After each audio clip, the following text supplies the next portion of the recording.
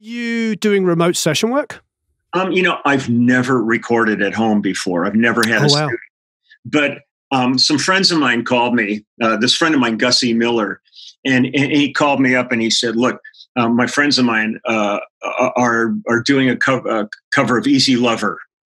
And would you like to play on it? And I said, well, look, when I do all my videos, I'm doing on an iPhone. I can't record with it.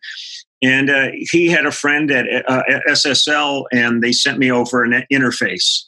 Great. And, so I ended up just pulling up GarageBand and called Steve Postel and from the immediate family, and Steve walked me through, how to do it. And I ended up putting bass and filming it while I put it on for this Easy Lover cover.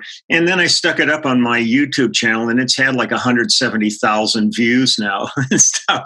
So I just had like Ian Pace just contacted me from Deep Purple about doing a couple of tracks. And amazing. So I'm going to do some. I'm not going to get totally into it at this point, I don't think, just because there's so many things sort of going on right now that I don't want to spread myself so thin that I'm not really dedicating the time to the things that for me still are important. But I've got about 4 things where people have wanted me to put bass on it, and I'm waiting for files at this point. They're going to finish them up before they send me for my parts, and I'll see how it goes. If I get really comfortable with it, I might open the floodgates a little bit. But, when I look at everybody else's setups, I mean, the pandemic's been so weird because like if somebody wanted me to do something, I would just call like John Gilliton or one of my friends, and I'd just go over to the house because they have great home studios, and we would just put the bass parts on there and